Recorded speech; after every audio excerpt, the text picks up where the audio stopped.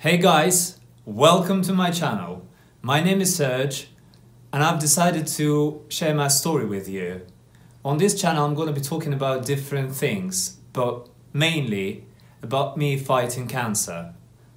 I'd like to believe that my story can help other people with a similar condition or fighting any other type of cancer not to give up. I was diagnosed with stomach cancer, adenocarcinoma stage 3C, in January 2018. Since then, as you can imagine, my life has changed radically. It all began when I was working on a cruise ship as a drummer, as a musician, and I was playing one night and I felt pain in my abdominal area and it was getting worse and worse, so that I had to ask my bandmates to stop the gig, and I went to see a doctor. He checked me and he said that there was nothing wrong with me. He said that was probably ordinary gastritis. He said though that it might have been cancer, but at my age, I'm 33 now, it was nearly an impossibility.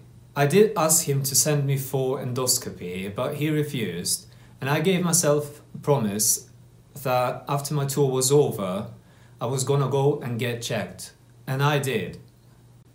During checkup, they found ulcer, and they treated ulcer, quite unsuccessfully. So after fourth or fifth endoscopy, they finally decided to take biopsy, and that's when I found out that I had cancer.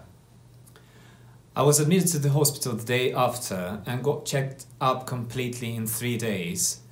My doctors, they had my biopsy results and CT scan confirmation that I had a tumor in my stomach, but they actually couldn't figure out how serious it was. So they made a decision to perform laparoscopy to see with their own eyes what was going on there.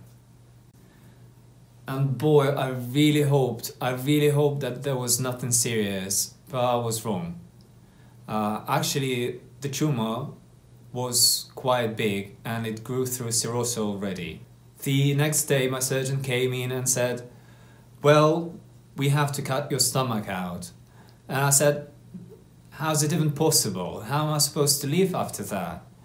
And he has said that I would have some challenges, but eventually I was going to be alright. So I believed him. I underwent gastrectomy. For those of you who don't know what it is, it's a total removal of a stomach. I feel that I have to mention that I'm really grateful to my surgeons and all other medical staff because they did a marvelous job. So anyway, my stomach was removed completely, along with 64 lymph nodes, regional lymph nodes, 16 of which were infected with cancer. They had metastasis.